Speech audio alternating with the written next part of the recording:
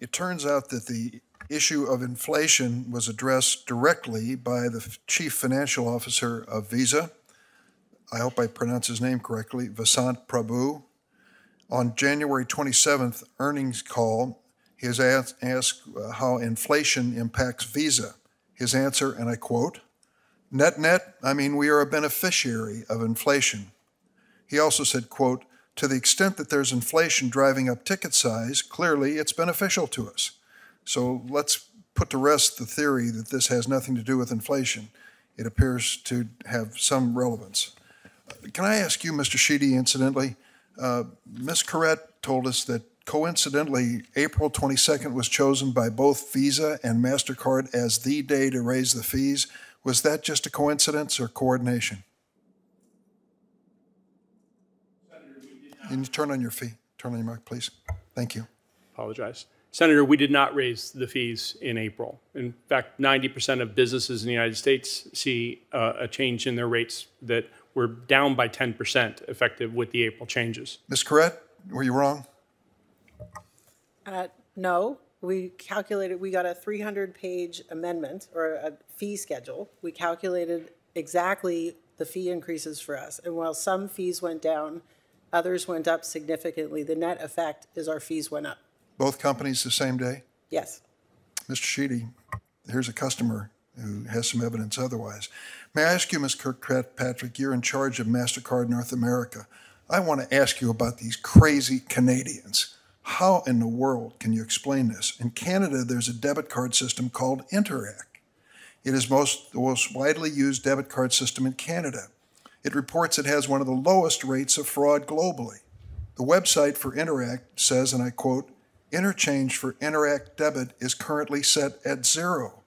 How is it possible these crazy Canadians are getting no charge of interchange fees on debits and have less fraud? How can that possibly be?" Well, Senator, it's not the case that Canadian merchants don't have interchange fees. There's value in the debit cards.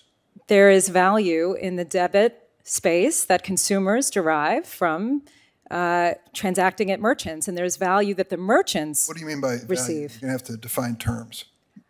When merchants shop at a Canadian, when consumers shop at Canadian merchants, they receive value through the form of guaranteed payment, lower risk, purchasing power, and so therefore, there are interchange fees on debit transactions in Canada, and it's a direct result of the value that those merchants are delivering and that consumers are deriving.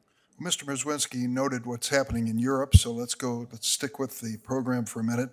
Try to explain to me the difference in debit and credit card interchange fees in Europe, where the European Union has set a standard of 0.2% and 0.3% respectively, 1/8 or 1/10 of which is charged in the United States. Clearly, their system is much different than ours, and we have no regulation. Other countries like Australia, Brazil, China, India, Israel, Malaysia, and South Korea also limit interchange fees.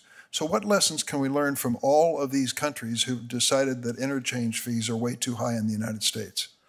Well, I think those countries know that the credit card system is a market failure, and the ways that the banks are forced to accept all of the fees from the networks and the consumers are forced to pay increased prices, they're not going to have it.